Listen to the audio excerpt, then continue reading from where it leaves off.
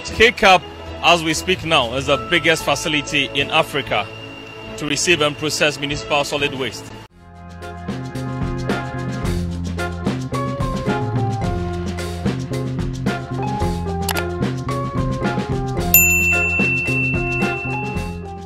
In Ghana, waste treatment has become an uncomfortable topic, which also tends to be a threat to current and future generations. In view of that, Ghana has established Africa's largest recycling plant, which is now fully operational by receiving and recycling municipal solid waste in Kumasi and its environs. Here's an overview of how the plant works.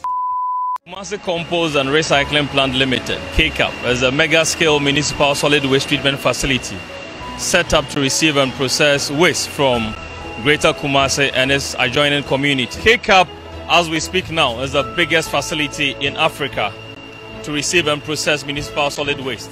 Again, the tunnel system, when we mention K-CAP, our main product is compost, the organic compost. And the tunnel system is the first to be used in Africa by K-CAP. This solid waste treatment plant, set up to receive and treat municipal solid waste from the Kumasi metropolis and its adjoining districts, have different plants serving different functions in the compost production chain. What we are now standing as a sorting plant. The reason for this plant is to make sure that we receive the waste in a mixed form. And this waste is segregated or separated in their various fractions. So we have the organics, the plastics, the paper, the metal, the glass, textiles, what have you.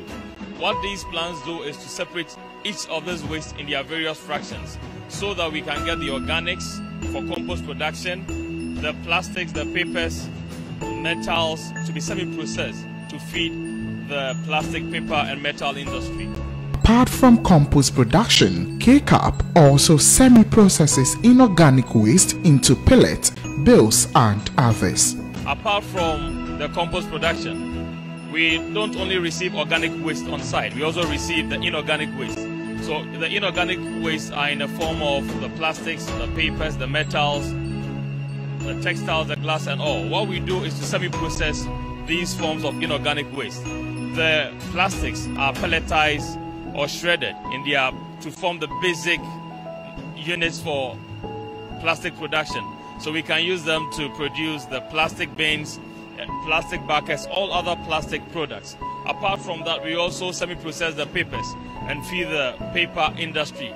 But why the introduction of organic compost in Ghana? The organic compost rejuvenates the soil and gives the crops the required nutrients. And it also helps in keeping or protecting our soil for longer periods. What we seek to do is that because we are all looking at getting organic food crops to eat, the organic compost is the best that can actually serve that purpose. K-CAP is also set to reorient the minds of Ghanaians on the importance of organic compost. It is also worth mentioning that the Kumasi Compost and Recycling Plant produces compost to support government's planting for food and jobs initiatives.